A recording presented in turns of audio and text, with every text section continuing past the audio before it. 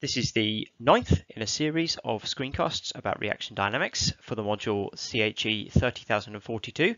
So today we're going to continue to talk about theories of unimolecular reactions, and in particular today we're going to talk about trying to apply Lindemann theory to actually get some numbers out and perhaps make predictions about reactions. So we've already seen how we can use it to explain the pressure dependence of these reactions, and we saw that in the previous screencast, and today we're going to try and get some numbers out and see how effective it is at doing that.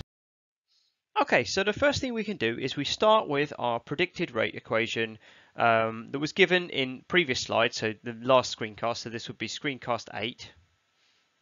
Let's write that there. And that's the rate equation according to the Lindemann mechanism. Okay, so that's the one we derived last time. Okay, and we can actually rewrite this rate equation. Basically what we want to do is we want to say, well, we've got an effective rate constant and we've got a concentration here of species that are reacting. So we can rewrite this out. Okay, so we write rate, or dP over dt, is equal to K1, K2, concentration of M, over K minus 2 concentration of M plus K1. Okay, we'll just make that a bit longer, and then that's all multiplied by the concentration of A. And obviously what we can then do is we can say, well, this is our observed rate constant. Okay, so in other words, rate is equal to K obs times by concentration of A. Okay, so now we have a new equation which is obviously for K obs. I'll say K obs is equal to K1, K2, concentration of M over K minus 2, concentration of M plus K1. Okay, and this equation here that I'm underlining, this one's quite important for the remainder of these slides, and we'll come back to this equation on a few occasions. Okay, now what we can do, the first thing we can do is we're going to try to draw ourselves a Lindemann plot. Okay, now a Lindemann plot is a plot of 1 over K obs versus 1 over the concentration of M. And if you remember that M, that's molecule. That's just any molecule. Okay. Now, why is this a plot and why is this important? Well, let's have a look at this equation. Let's sort this one out, and we'll do just 1 over K obs is therefore equal to, and we just essentially flip the equation, don't we? Yeah.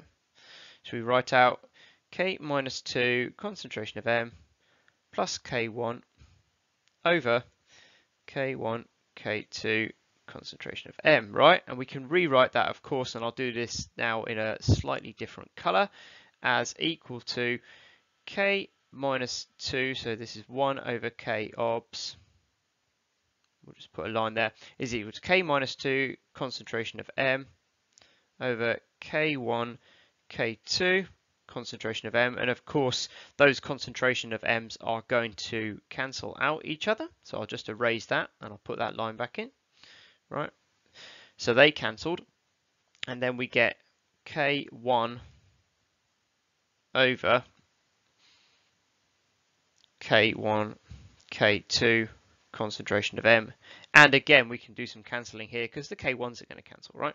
So K1 and K1, and of course what we can do is just move this line a little bit and we end up with 1. Okay, so here we have a Y is equal to, this is an intercept because these are all constants, plus mx, and so our x is going to be, this is our x here is 1 over m, and our m, our gradient, is 1 over k minus 2. Yeah. Oh, no, sorry, K2 that is, isn't it? K2. So just to be clear, that's K2. Yeah. All right. So that is our Lindemann plot, and of course from this we can get K2 is equal to 1 over M, and we can get this here is 1 over our limiting rate constant at at high pressure. So if you remember this equation up here, this will tend at high pressure to go to, at high P, this goes to rate is equal to K1, K2 over K minus 2 times by concentration of A, yeah, because the M's are going to cancel, yeah. So this here is our rate constant at high pressure, and this is 1 over our rate constant at high pressure. So we can write that the rate constant at high pressure is the infinite rate constant, or the limiting constant at high pressure, and again we'll come back to this term later on. So let's just get rid of that equal sign. This is equal to 1 over C. Okay, so that's a key point about these Lindemann plots. So you know, let's see what happens now. Can we draw this Lindemann plot, and does it actually give us a straight line if we plot it like this? Okay, so this is an example question that I might ask you either on a problem sheet or maybe in a OBA. Okay, and it just basically gives you some data. Okay, you've got some data here. You've got essentially a concentration of species. So this is concentration of M effectively, or concentration of A in this case, or concentration of M. Same difference really, isn't it? And this is our K obs. Yeah. Okay, and we can plot the two, and what we end up with is this. And in this case we actually do see a straight line. Straight line, yeah. I'll note that this is not always the case, as I'll show you in a minute. But anyway, we've got a straight line, and we've then got an equation up there. Okay, so what can we do? Okay, so what two things can we determine from this plot? Well, it's the two things we already spoke about. So we can say, well, gradient, so M, and that's equal to, of course, 1 over K2. And that gradient is this. Now, we have to be a bit careful here, don't we, with the units, don't we? So we can say the gradient is equal to 0.1062, and it's essentially this over this, isn't it? Yeah. So it's 10 to the 5 seconds over 10 to the 5 per molar, and of course these two 10 to the 5s are going to cancel, and it's going to give us 0.1062 seconds molar, or molar seconds I suppose, and so therefore K2 is just equal to the inverse of that, which is 9.4 per second per mole. Okay, and that's a sensible unit for the gradient for K2, isn't it? Because K2 is a bimolecular species, bimolecular reaction. Okay, right, and the other thing we can tell, of course, is the intercept. So again, we've got intercept C is equal to 1 over that sort of K infinity thing, and so that is equal to 0.5243, and in this case it's times 10 to the 5 seconds, yeah, okay, and of course we can therefore say that the high pressure rate constant is equal to 1.9 times 10 to the minus 5 per second. Okay, so just to once again, that's the sort of limiting rate constant at high pressure. So that's what that says there. Okay. Of course, the issue here is that very few reactions in reality actually show this kind of behavior, and in particular they tend to deviate from the theory that we've talked already, particularly at high pressure. So if you look here at low pressures or high values of p to the minus 1, you've got a relatively linear dependency. You know, obviously there's not many data points in this case, but you can kind of see if you drew a line through maybe even 7 of these points, you get a relative, you could draw a straight line. But as we go to higher values of the pressure or smaller values of p to the minus 1, we get a deviation significantly from that theory, and this kind of behavior is far more common for most reactions. Okay, so moving on, can we actually use these theories we've been talking about? Can we use them to make any predictions, or indeed, more appropriately, sort of, if we do try to make predictions, say for example using the tools we've already been developing throughout this course, how close can we actually get to, you know, numbers that are sort of relatively accurate?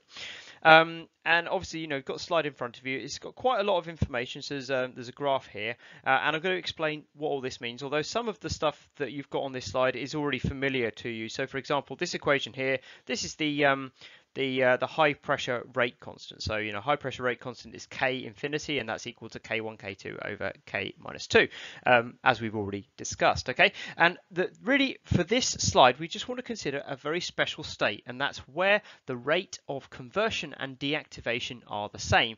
And if that's the case, then we can basically write out K minus 2 concentration of A star concentration of M.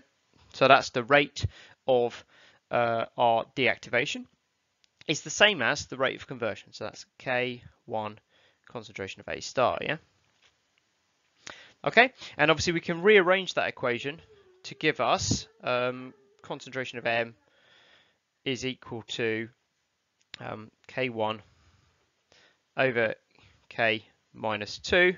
And you've got these two things here are going to be pulled over too, but they will cancel, of course. Yeah, so our A stars, concentration of A stars are going to cancel. Yeah, so basically concentration of M under these conditions of the rates being the same is equal to the rate of conversion divided by the rate of deactivation. Okay, and we're going to describe a specific case of this. So and this specific case, this concentration of M at which this is the case, is going to be called M1/2, and that's obviously related to the thing down here on the slide. Now, why have I written this? Well, that's because if you look at this, we've got K infinity is equal to K1, K2 over K minus 2. So we can say that this is K infinity, so that's K1, K2 over minus 2, and that's divided by K2, yeah, so we just get rid of K2, yeah, so that's the same, isn't it? So that is equal to K infinity divided by K2, yeah, okay, so yeah, so this here is the concentration of M, this extra species or this general species, at which the conversion and deactivation states are the same.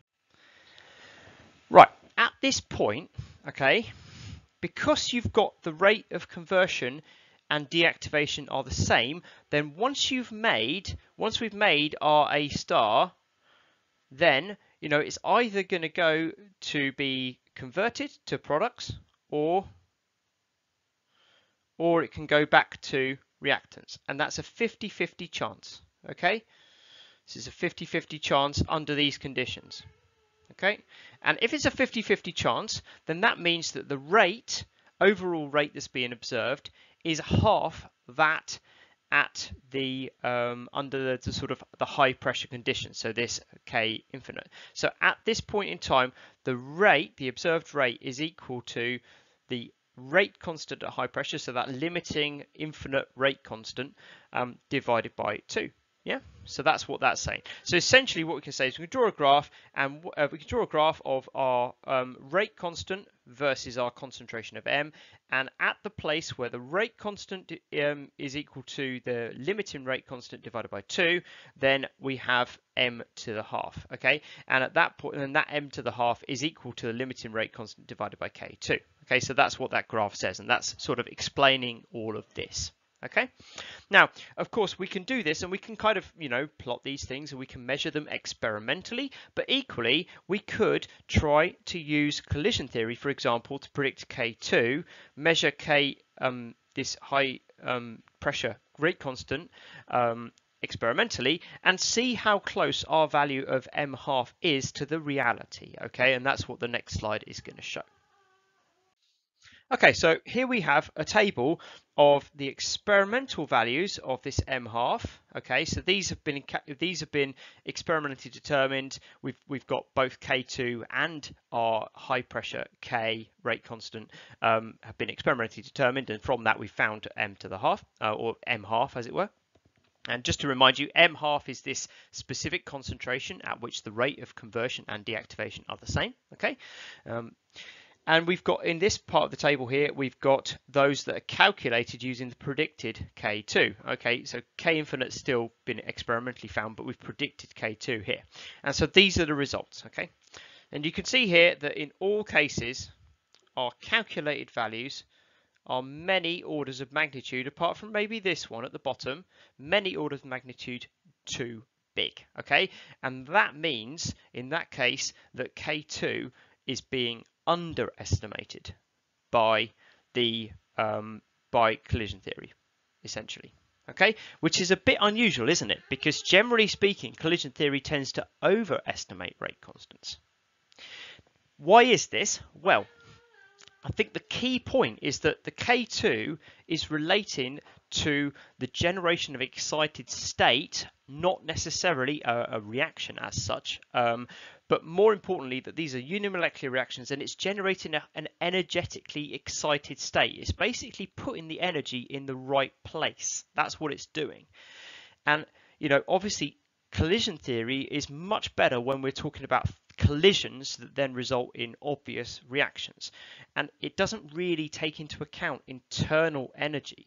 And so one of the things we're going to be able to do, and we're going to talk about amendments in the next screencast, one of the things we're going to have to do is take into account the internal energy that molecules already possess, and using that we can actually probably improve these theories. Okay.